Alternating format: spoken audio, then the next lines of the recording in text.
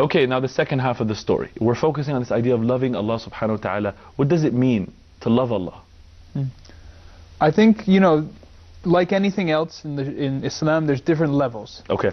And the first level, the bottom level, you could say, is that we love Allah because we have to love Allah. Okay. It's wajib. I mean, this is if like a faqih, a jurist is speaking to you. You have to. So let me see if I understand you. So you can't walk up to any Muslim anywhere in the world and say, do you love Allah? He says, no. Right. That level. The level of, of course not, you know? Right, okay. So then the second level would be, our love is contingent upon what Allah gives us, which Allah gives us everything. Right. I mean, every breath of air you've ever breathed, every bite of food, your parents, your clothes, your wealth, the wealth in your pocket, your kids, your whatever it is. And that's a lot. That's a lot. That's everything. There's nothing else. It's everything we've ever been given by anybody. It's actually given to us by Allah. Exactly.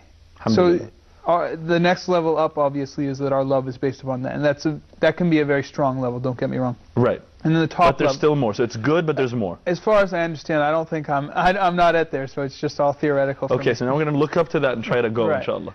The third level would be that you love Allah because Allah is Allah, subhanahu wa ta'ala. And He's the only deserving party of love at all. He's the creator of love, in fact. So you've purified yourself to the point that you see things as they are. Your heart sees with a basira. It sees with clear wisdom and perception. And you realize that, as Tariq beautifully pointed out, everything else is contingent existence. Nothing's really there. We're not saying there's no matter. We're not that kind of, school of thought. It's here. We're dealing with it. You exist. I exist. It's hasanat, sayyi'at. Everything's here. But in the most real sense of being there only is Allah. So is what you're saying at that third level, if I understand you correctly, is you begin to realize that. And then you've completely annihilated your own self in the sense of you want nothing for yourself. But you're still aware of your own existence. And because you are, you still have an ability to love something, to be attached. And so you love Allah. And that kind of is the highest level? From what I've been told. May Allah give us that. I mean, it's high enough for us to ask for it. That's for sure. I think at that level, like Matthew was saying, it's really theoretical, for people like us, and we can only aspire to it. But I think that's one of the important reasons that level is there, is to aspire to it. Okay. Is to really see that there's a huge spectrum of love. But it's not just the contingent and absolute reality. It's also who can we rely on?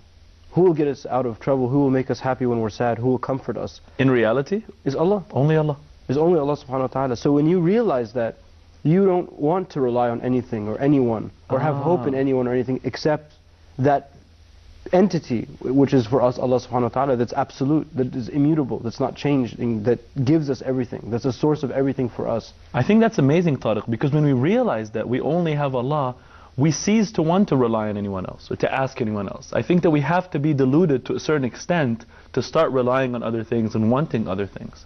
Exactly, and for me personally, that maybe this will, to share a personal story, what will help maybe put this in perspective, is when you realize that no matter how bad you've been, no matter how much you've sinned, that Allah Ta'ala will forgive you. And not just that, but Allah Ta'ala will love you for asking for forgiveness. And if you fall again and you turn to Him, He'll love you.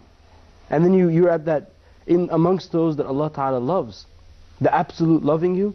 How could you not love Allah subhanahu wa ta'ala when you know about this, that there's hope? This is ultimate hope. I mean, to talk about real hope, security, comfort, this is it. There's nothing beyond this that you can ask for. And we have to be deluded, to tie this to the older episode about death, the one before.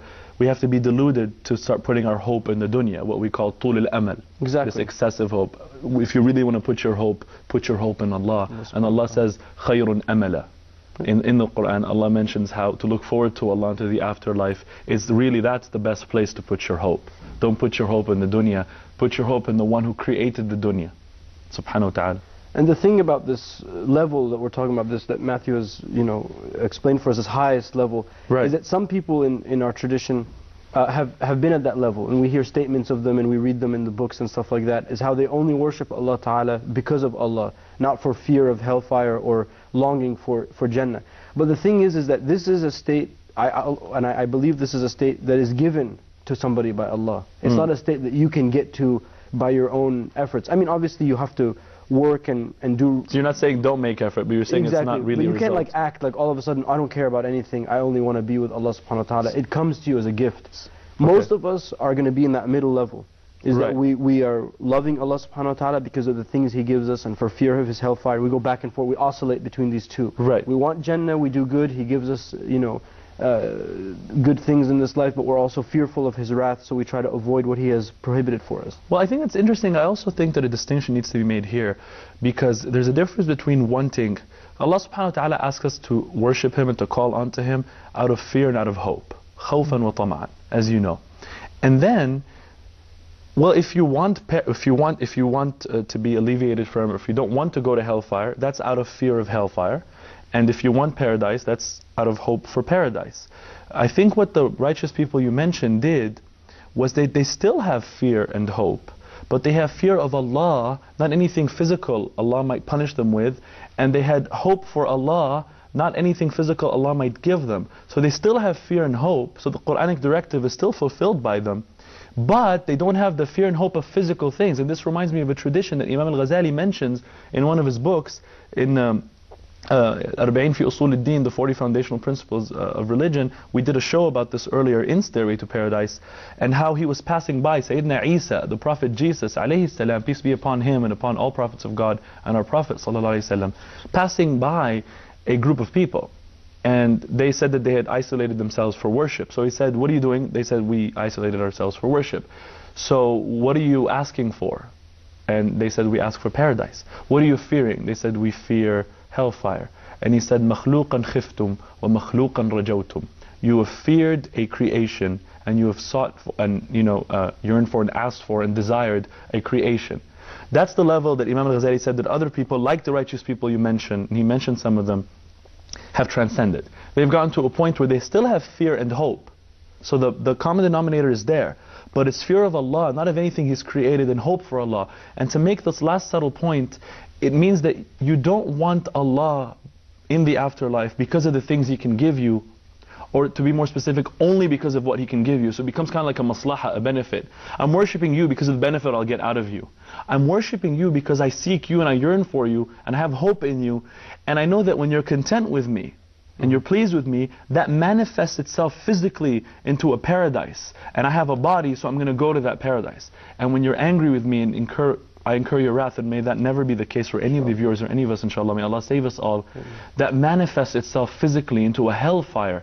And so I have fear of the manifestation of your anger. But ultimately, you can get rid of hellfire, you can get rid of paradise. I still worship you, I don't want benefit. And the righteous person did say, I won't worship Allah like a servant, not meaning she's not a servant, but meaning that like a servant who waits for his wage. Give me something, you know? It's kind of like an infant. At the you know, we're spiritual infants, you could say, and we're growing. Absolutely. Hopefully, inshallah. May Allah make us grow, yeah. The infant at the beginning of its life, it loves, let's say it loves the father, because the mother has always got this special bond, but it loves the father. Yeah. Because we could tell you just haven't had an infant recently, because I did too, but go on. He loves the father because he gives them, when the father has food, the infant really loves him. He comes to him. And exactly. And it's based on, it's all this, the love is often based on food, even with the mother at times. No, but particularly with the father. Right. And then as time goes on, it's not just about the food. And you see this. Like the infant starts loving the father because he's his dad. Right. His daddy. And when the father leaves, the infant the child, I should say, starts crying, and he wants his father to stay. It's not because he thinks the father's just going to give him food. There's no food. Dad's gone, no food. That's not what he's thinking. That's not what he's thinking. He's thinking, Daddy's leaving. I want Daddy to be with me. So the love grows. It becomes essential to the essence of the father. We have a break. We'll be back after that. Not to interrupt you, Matthew, but we'll come back. And that's the whole point. It's a beautiful point Matthew brought up, that the infant, or the child as he specified, starts loving the father now. And he says father because we struggle, because obviously infants, childs, all of us children, you know, we just love our mothers more. The Prophet ﷺ did say your mother, your mother, your mother, your mother, then your father. But anyway, the child will love the father for the essence, not just for what the father could have given him. And this is kind of where we're going with this, so we'll be back after the break to talk about it a little bit more.